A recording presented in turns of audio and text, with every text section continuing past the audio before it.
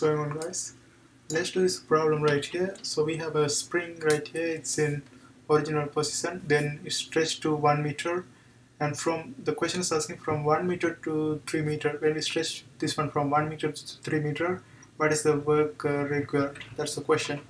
So here we have the equation for the F, that force, that is half kx square. Here the k is k representing spring constant, and also this one provided that to stretch this one 1 meter, 100 Newton required, so spring constant is 100 Newton per meter.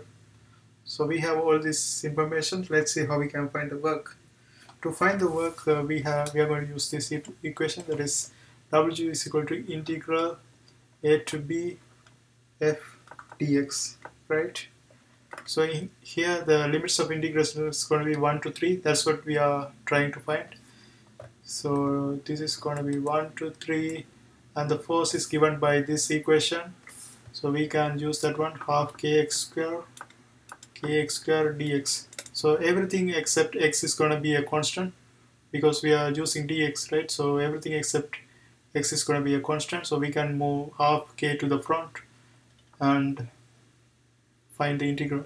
So half k to the front and integral 1 to 3 x square dx. Now this one is easy to integrate, so let's do the integration. This is going to be half k x cubed divided by 3, and going from 1 to 3, right? And let's substitute the values and see what we get. Also we can move this 3 to the front since it's a constant. So this is going to be 1 over 6 k common and cube.